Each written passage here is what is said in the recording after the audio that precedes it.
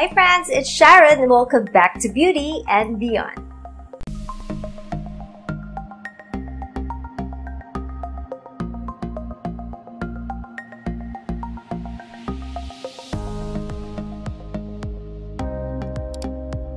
Hello friends! Welcome back to my channel. So today, I will be doing a skincare review. Yes, you heard it right guys. After noong Bello na face cream na ni-review natin, magre-review na naman tayo ng another skincare.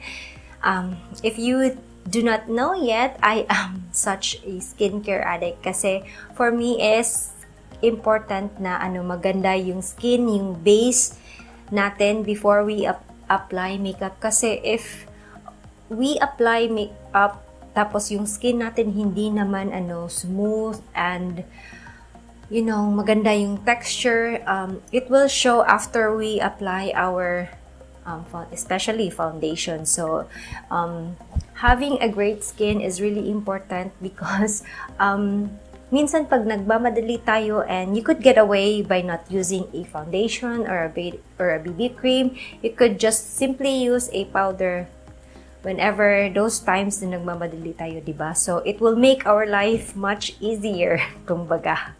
So like I said, no matter how much we apply makeup, kung pangit naman yung underneath ng makeup natin, it will really show on our makeup.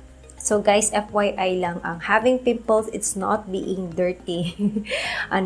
Sometimes talaga hindi talaga ma-prevent yan kasi sometimes it is hormonal and sometimes kahit anong pahid mo or kahit anong wash mo sa face, hindi talaga yan mawawala. And sometimes the more you wash your face, the more you apply a lot of stuff on your face, the more that your acne will get irritated and will, masarami sila. So that is the reason why I was inspired on searching for the perfect skincare for me at least, or at least dito sa Pilipinas yung affordable tapos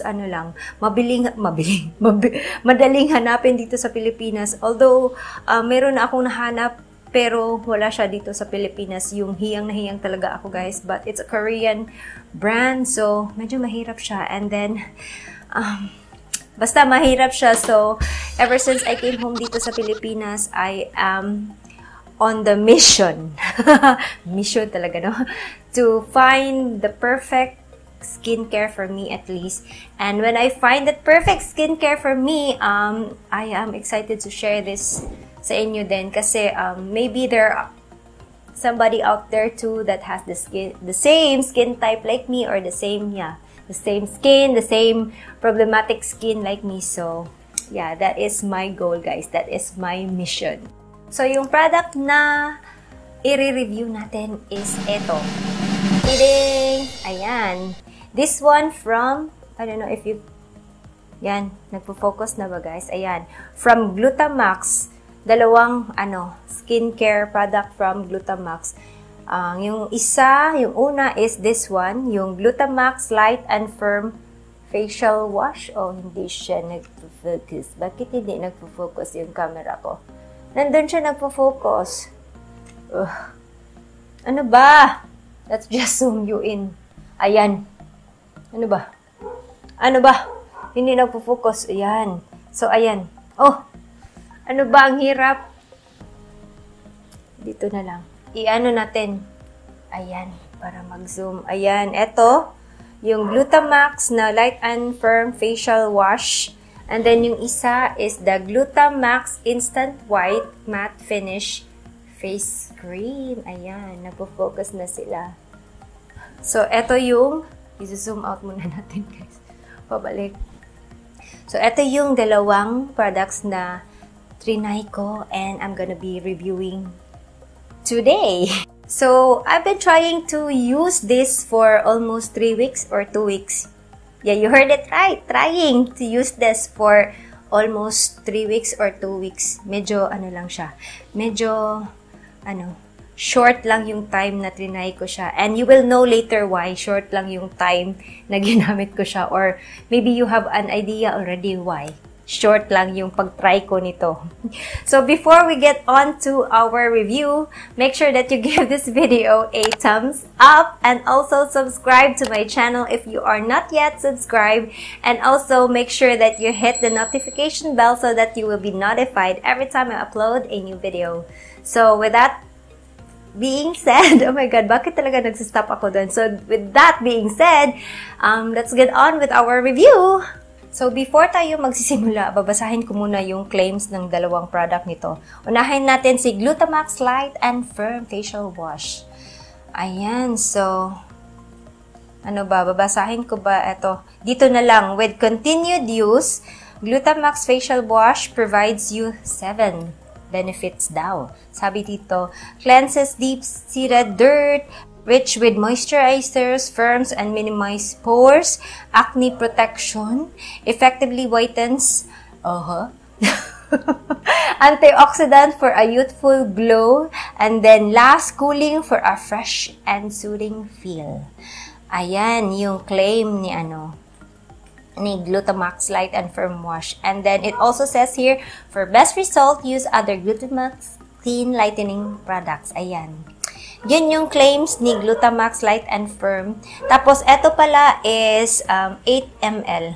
Tapos, eto naman, si Glutamax Instant White Matte and Face Cream. Basahin na natin yung claims niya. Guys, so, eto yung sabi ni Glutamax Instant White Matte Finish Face Cream. With continued use, Glutamax Instant White SPF 25 provides you 6 benefits naman. Evenly whitens in a minute. What? Kaduda-duda. Evenly whitens in a minute daw. Amazing. Oh my God. Basahin na natin yung next, guys. Makeup base, sun protection, kasi yun nga may SPF 25 siya. Rich with moisturizers, non-sticky formula, conceals blemishes. Oh, wow. So, yun yung mga claims ni Glutamax Instant White Matte Finish Face Cream. And this one has 5 ml content lang. So, eto pala, guys. I'm gonna check how much this one. Wait lang, guys, Wait lang. So, eto yung Glutamax Light and Firm na facial wash. 8 ml. Tapos, ano siya, 25 pesos yung eto na sachet. Wow. 8 ml, tapos 25 pesos. Tapos, eto naman, yung face cream is only 5 ml. Tapos, why is it not focusing on me? Tapos, siya, 30 pesos. Oh my God, mahal. Ang mahal ni if I'm going to compare this one ni Olay, eto, ni Olay, this is 7.5 grams, tapos only 15 pesos. So, mas mahal to, 30 pesos. Ngayon lang ako nakarealize na 30 pesos pala to. Ang mahal niya. So, now I will be inserting a clip noong hindi ko pa siya nagamit, the day before na hindi ko pa nagamit ito. Tapos, I will be inserting yung next, yung after a week, and then after 2 weeks. Yeah, yun. So, enjoy, guys!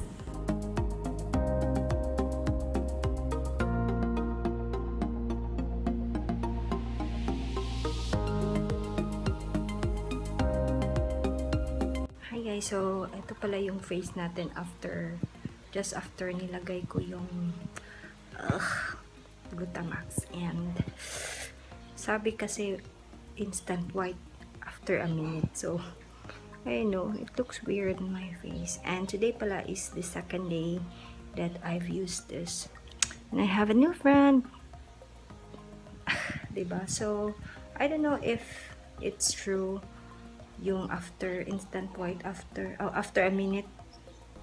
Kasi when I applied this, I had a hard time, blending this one. Tapos medyo patchy yung pagka-blend. Parang yung mga may puti na iiwan. But I don't know if you could see on the camera. Parang dito may mga puti-puti. Tapos, nagda-dry siya when you applied it. Kasi sabi nila matte finish. Pero, kailangan mo mabilis para ma-blend mo siya ng, mabuti. Unlike with the Olay one. And, ayan. I don't know, you be the judge kung instant white ba siya after I use, because I don't know, I didn't see anything after a minute. Hi friends, so I just wanted to do a quick update on the Glutamax facial wash and moisturizer. So today is after the 4th day, so pang 5th day ko na guys, and I've noticed something on my face. So my face is so red. Here's the color of my neck, and yeah, I did not see any changes at all. But one thing talaga na medyo nanonotice ko is ito guys. I don't know if you remember, if you could see this well sa before na footage, but this red lang to guys. Pero ngayon or kahapon, mas malala kahapon kasi may nana na to. Yan, tingnan nyo. May nana siya. Tapos, dumami yung my face looks so weird, and it is not firm and light at all. I don't know. Today is the 5th day. So, yan lang. Although, hindi naman ako nababothered na light and firm. Yan, tingnan nyo yung arms ko, diba? Weird effect na naman. So, eto lang talaga. So, yan, may nana siya while continue using this one. So I don't know if I'm going to continue this, because I'm planning na I'm gonna use this for 2 weeks siguro. Pero pag dumami sila, ewan ko na lang guys. Okay lang yung mga eto na bumps kasi nakaka-cover man. Pero since like dito, ito din papunta na din na magnana. Tapos ito may nana talaga. Tapos mas malaki. I don't know, but we'll see. So that is my update on the 5th day guys.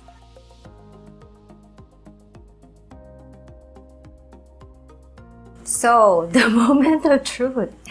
Yun nga, if you watch the clip, yun nga yung nangyari. So, that's why I decided to stop it kasi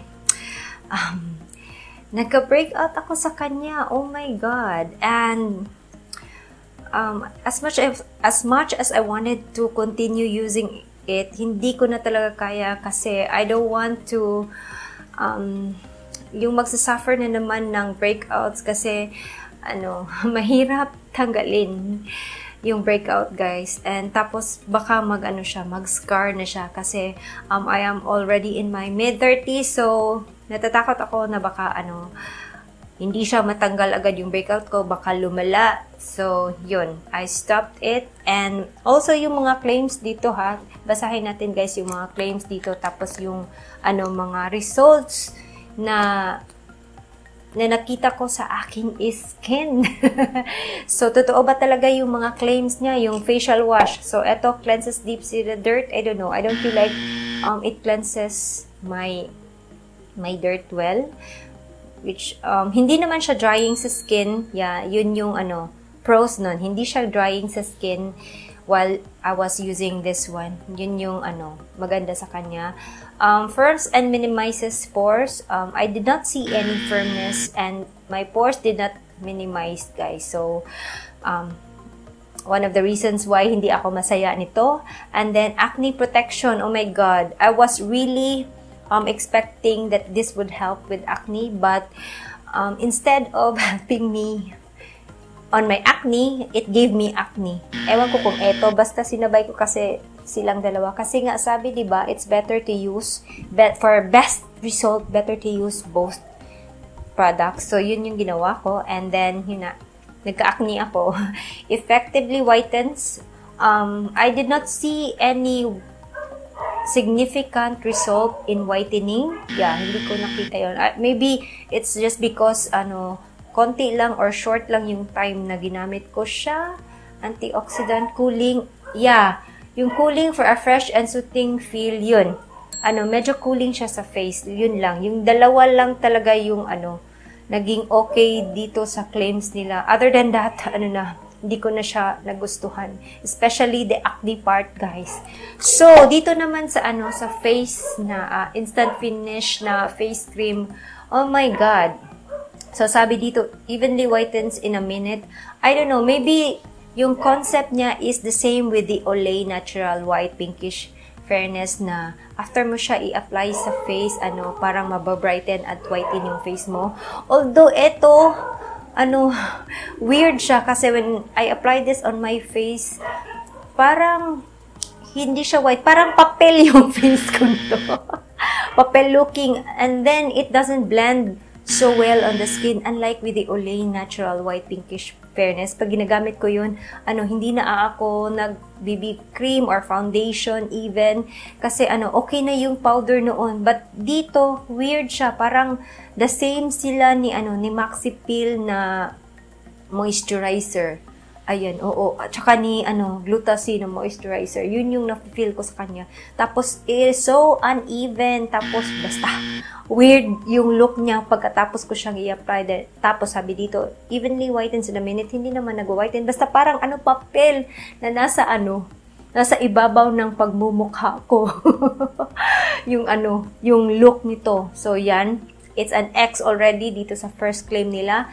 Tapos, good makeup base. I don't know if this one is a good makeup base kasi yun nga, nagli-leave siya ng puting weird sa mukha. So, pagka-apply ko nito, tapos pagka-apply ko ng powder or sometimes yung may days na gusto kong mag-foundation, my foundation looks so much weirder kasi nga yung puti na, yung puti nito sa face ko, yun. So, for me, it's not a good makeup base. Sun protection, yeah, I think it's normal, SPF 25. Yeah. Maybe wala akong masasabi sa part na to, sun protection. Rich with moisturizer. I don't know, I did not see any moisturizing effect on this one when I used this. Parang lang talaga siya, para siyang nasa top ng aking face. Tapos, hindi healthy looking yung face ko talaga when I use this one. Para akong patay. Yun nga, face na white. Parang patay looking. And then, non-sticky formula. Yeah, it is na non-sticky formula. Pagkatapos mo siyang ilagay, para siyang nagda-dry agad, tapos nagiging powder. Yun pala, kaya hindi siya nabiblend ng mabuti kasi nagda-dry siya agad, tapos, patchy na yung looking ng moisturizer mo. Yeah. Yun yung part siguro na hindi siya mablend ng mabuti kasi siya, nagiging powder tapos nagda-dry agad. So, although hindi siya non-sticky formula siya, pero hindi mo naman mabiblend ng mabuti, 'di ba? At least kahit at least doon sa Olay Natural White, meron ka pang time na i-blend siya para even yung skin mo. But on this one, hindi. Di talaga. And then, conceals blemishes. No! It did not conceal my blemishes. And what's, surprising about this one is that it gave me acne.